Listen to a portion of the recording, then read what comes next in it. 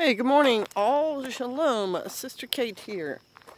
If you watched the last live stream, you know we've got big changes happening here on the mountain, and I have been super busy, so I have not been able to get out my alone video, so here it is. I'm doing it this morning. I believe I watched season 6. I'll just name some of the people in it, and then that way you'll be able to identify. Barry, Jordan, Nathan, a woman named like Winota, Nikki. Oh, now that's about as many names as I can remember, but it's that season. I believe it's season 6. They were in the Arctic, which, holy cow, you want a challenge? There you go. Go up there and live like an Eskimo if you can. So what did I want to say about this whole thing? There were a lot of lessons to be learned with the people who were doing well, and even those people had their moments. So the 10 things, the 10 tips, the 10 observations I made about this particular season revolve around those things. What they may have done right, what they may have done wrong. So, having given you that preface, let's get into it. The number one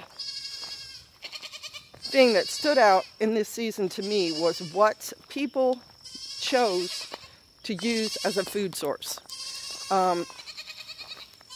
And make no mistake, these people in this season were survival experts. They were people who had training. These are people who knew their equipment, knew how to use it without revealing too much. They knew what to do with their traps and their snares. The people who were going to fish had a plan and experience of fishing. So when you go to the Arctic, they're not going to put the bumbling newbies up there. These people knew what they were doing, and they had taken decisions. Yeah, that's my plate. Remember I said I put the list on the plate? So the people who decided to live by catching game, capturing game, whatever, caught game. They did.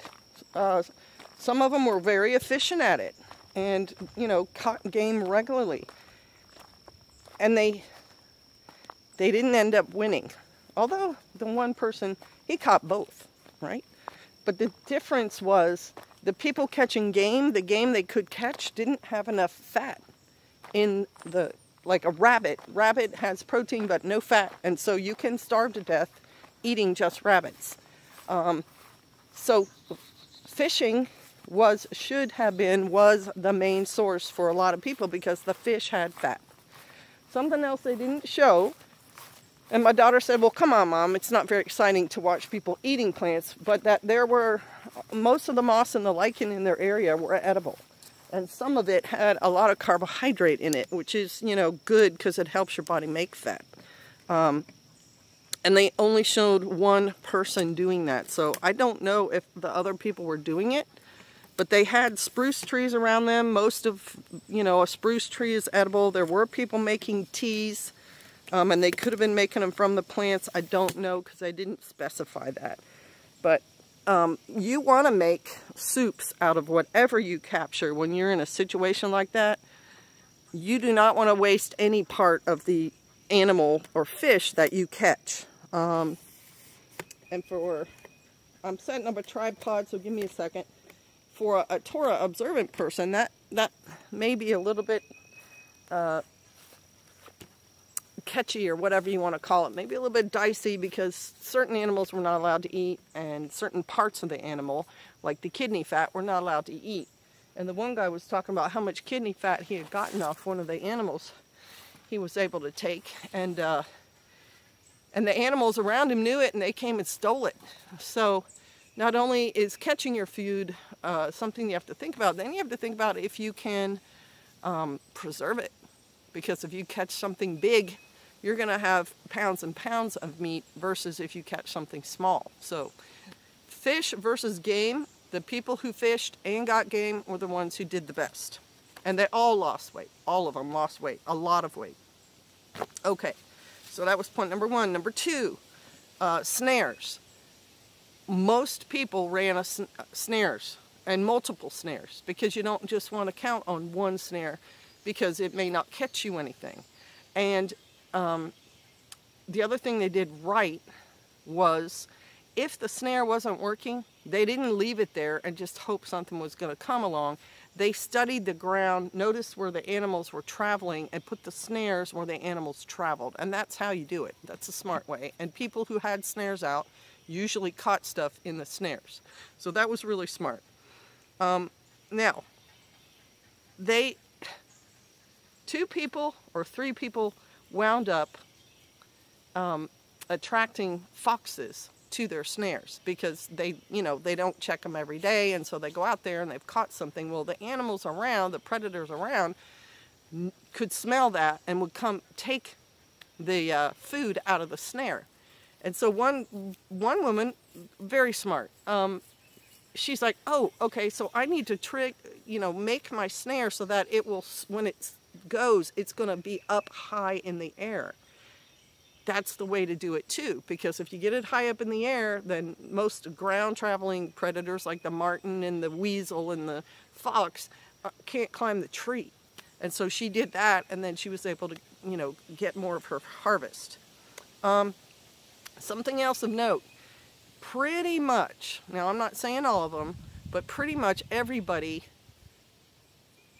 caught nothing in like the first week they were there. They basically just starved for a week while they're putting up their shelter, while they're walking around to find what's going on in their area, while they were gathering firewood and setting up snares and traps and everything like that. And that's something for you to think about. If you think you're going to flee to the woods and then you're just going to shoot the nearest deer that walks by, that's not the way it happens. It doesn't. Now, they were in the Arctic, so in your area, maybe there are other game animals, grouse or ptarmigans or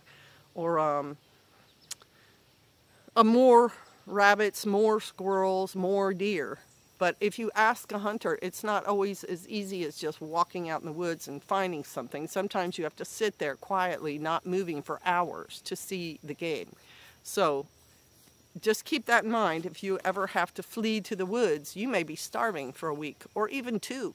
Especially if you're not prepared. If you don't bring something like a snare or a trap, or they had bows or a firearm to help you gather the food, you may starve. That's why you want to know about plants.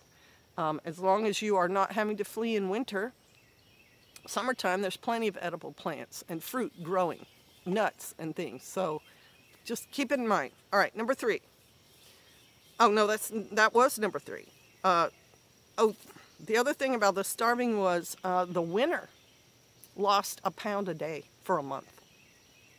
Yeah, that's a lot of weight loss. And it also makes you weaker, and your thought processes start to get a little jagged, and you don't always make good decisions. And you need to be aware of that so you can try to keep yourself on track. All right, so number 4.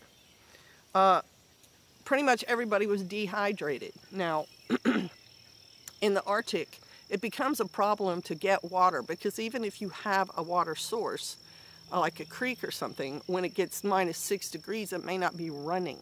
And so you're going to have to work for the water. You're going to have to crack ice and melt it, or gather snow, which snow is not as efficient as ice, because snow is like 1/8 or 1/6 of the volume of just water, because it's got a lot of air in it. So if you get a big bucket of it, you're only going to get like 1/6 of the actual, you get a gallon, you're only going to get this much water out of it. Whereas if you can get a big old chunk of ice, it's mostly water, and so you're going to get a lot more water out of it. And they were all dehydrated. You could kind of tell by their skin, and you could also tell by their lips how dry their mouth was and stuff. So keep aware of that. And you can't just walk up to any stream, creek, anywhere and assume it's clean water. You've got to boil it or filter it.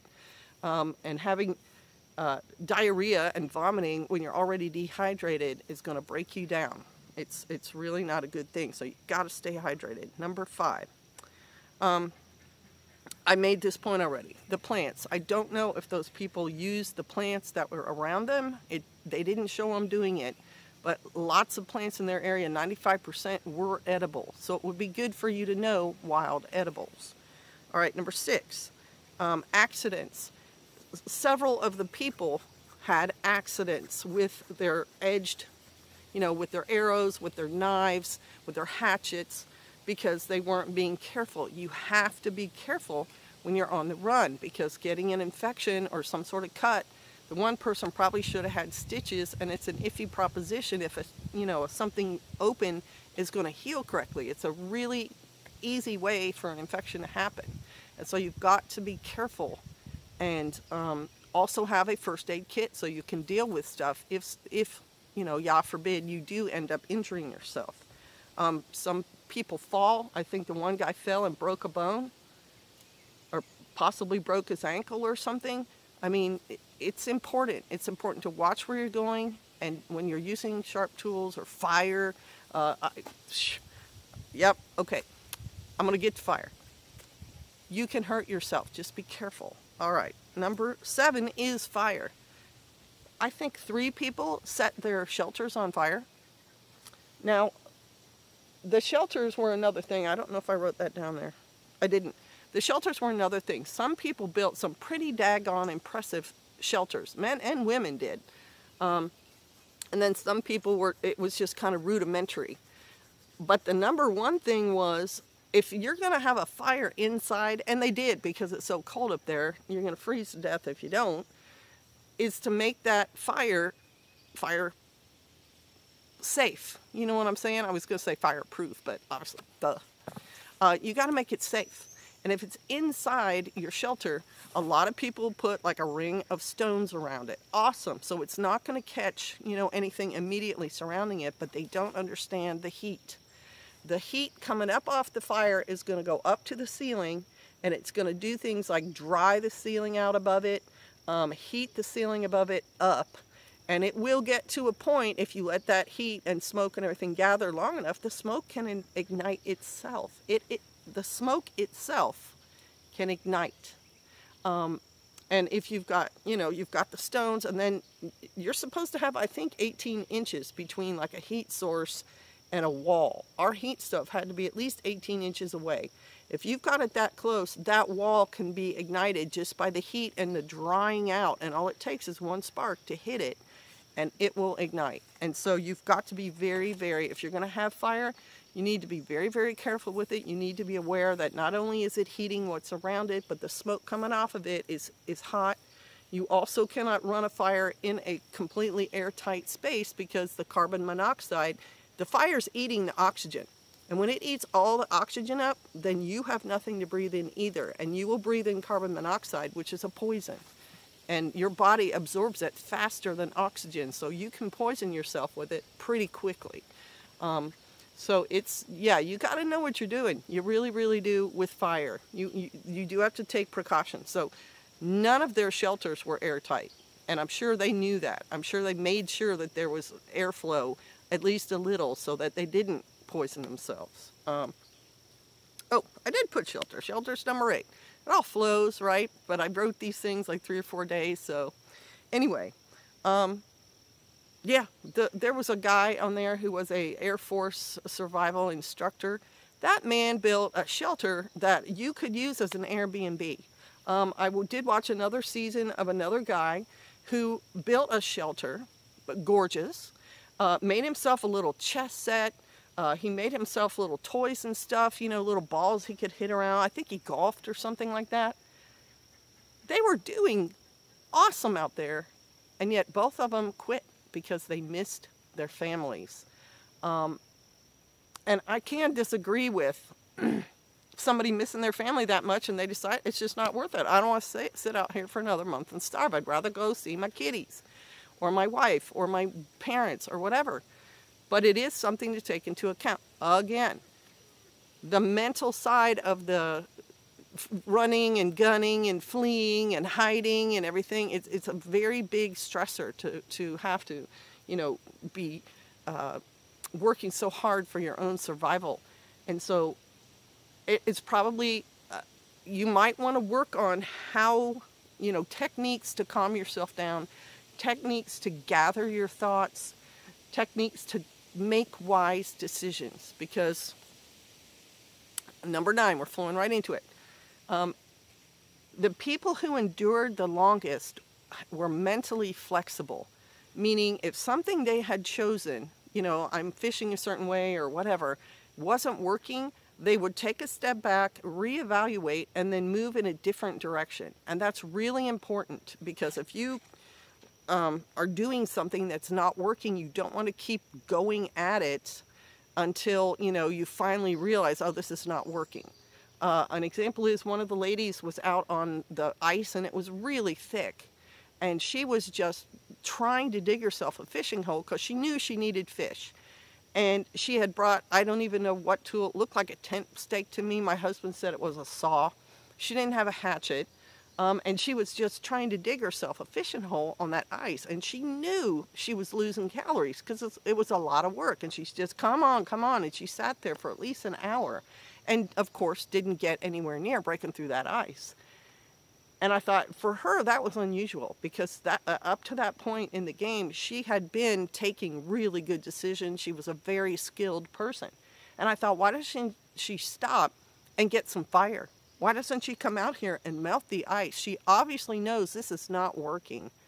But in that particular situation, she just quit and went back to her shelter. So being flexible was the key to most people's endurance. To understand this pathway I've chosen is not being fruitful, and I need to stop, and I need to look at what's going on around me, and then take a decision to do something that is going to work. And it's really important when you're, it's a survival situation. Your life could depend on it. So you've really got to keep mentally aware, but mentally flexible. And number 10, I have adapt and have skills. So one of the contestants had done like a whole, like living in a foreign country, living with a foreign culture, learning all the things that they knew and how to deal with their environment. And it really helped him in the Arctic environment. He had the adaptability. He already knew, because he had lived in the really cold weather, the things that he had to take care of. Yeah, and it kind of goes back to what I said on point number 9. I've got endure on number 9 and adapt on number 10. So they kind of, they go hand in hand. And he had the worst adversity. And I know it's really hard. I don't want to say a whole lot more about it, but some people had an easier time on there. He didn't, and yet he was able to, adapt and overcome.